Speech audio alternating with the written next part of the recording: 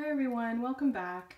Here we have my two 9-week-old baby parrotlets, and I want to address a question today that I've received a few times, and that's how do I know when my baby is tame enough to allow him to hang out with his other little parrot friends? If you recall in my previous video, I had talked about the importance of when you first get your freshly weaned baby parrotlet home, you want to make sure that you're separating him from your other birds. You want to house them away if possible from your other birds, or at least make sure they cannot see other birds from their cage. They can't see another cage because they'll want to fly back to that constantly as a source of security.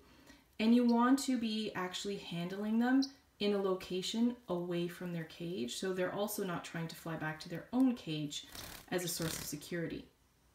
So how will I know when it's okay to let my baby socialize with other parrots? Well, the key is you kind of have to use your discretion, but what I've found has worked for me is you need to observe how tame your baby is at that point in time. So how will I know how tame my baby is? Well, you'll kind of just know. A few key things to look out for is, do they sit calmly on your hand and contentedly and look you in the eye for extended periods of time without looking nervous? Or do they start preening themselves while they're sitting on your finger or sitting on your shoulder, much like these little guys are preening themselves? Are they always trying to get away from you? Have they stopped being flighty, and really, are they just content to sit with you? And also, when you are in a different location from when their cage is, as well as the location where their cage is, are they content to sit for an extended period of time on you without trying to get away? So those are some key things to look out for that will help you gauge how tame your baby is at that point in time. So if you're feeling based on that your baby is tame enough to be now socialized with another parrot, what I would recommend is doing it, but doing it in short incremental time frames. So for me, these guys have been out for 5 minutes. I'll let them out for 10 minutes, no more. And for me, I generally have found that if you do this no more than once or twice a week at the most, I have the best results. Now bear in mind, everyone's situations are different and everyone's parrots are different. They're all unique.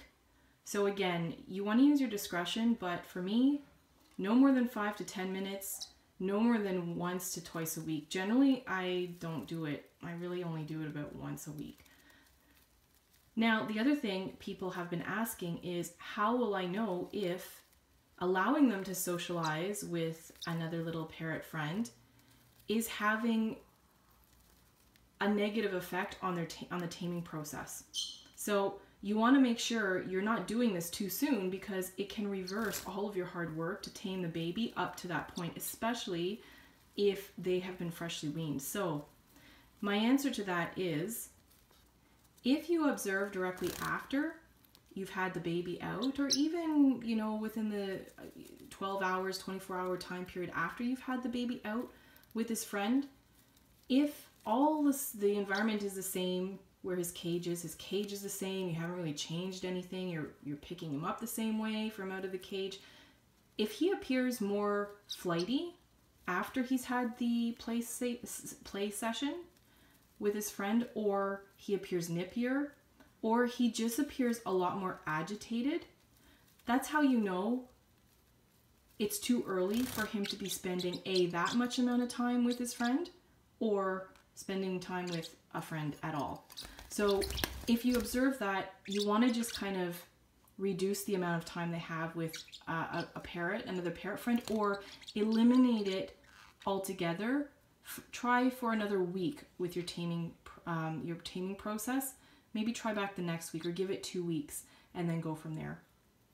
So I hope you found these tips helpful, and I would like to be putting out another video shortly about the importance of socialization and what you can do to help socialize your parrot. Thanks so much for watching.